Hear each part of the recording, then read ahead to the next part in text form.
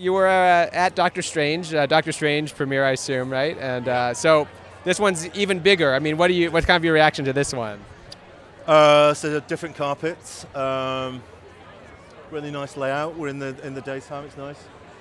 It's the mother of all of them, isn't it? It's the culmination of 10 years, and it's incredible that Feige's kind of done this and incrementally, and each time all these movies just keep getting better and better, and I was totally blown away with Black Panther, and thank goodness you need about 24 other superheroes to kind of top that, I mean, because that was just a phenomenal piece of work on so many levels, and the movement that has carried around across the world, and I love that feeling of what these movies now are doing as well. But I wanted to do a quick speed round.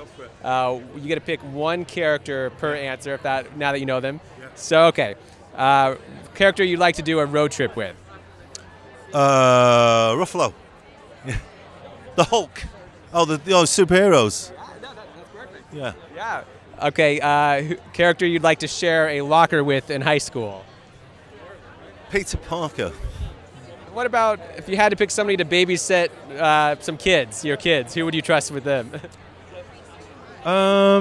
Who else? Yeah, Drax, I think. Yeah. He just gave me a big bear hug.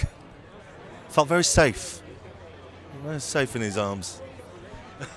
Great, thanks so much. Thanks.